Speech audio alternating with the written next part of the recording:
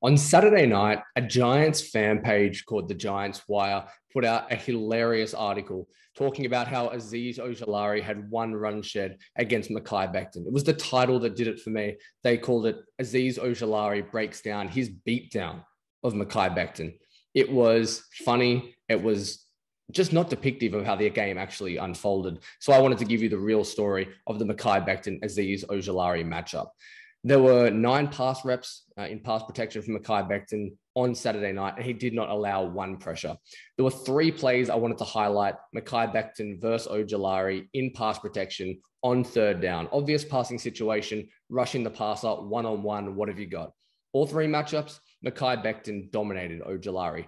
Now, I'm not saying that makes Mekhi Becton an all-pro or a superstar because he beat a rookie in his first start. I'm just telling you, look at these plays. There is no closer than 4 to 5 yards between Ojulari and the quarterback. A great job from Mekhi Becton, moving his feet, keeping in front of him. It's just dominance. And then you want to talk about that one run shed.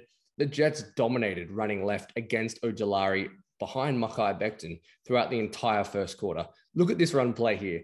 Using just his right hand, Mekhi Becton shoves Ojulari 5-6 yards down the line of scrimmage.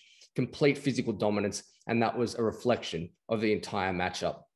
Found it hilarious, the Giants Wire article. I wanted to give you the real picture. Mekhi Becton gave it to Ojulari in his first NFL start. It was a really good performance from Mekhi Becton and the New York Jets.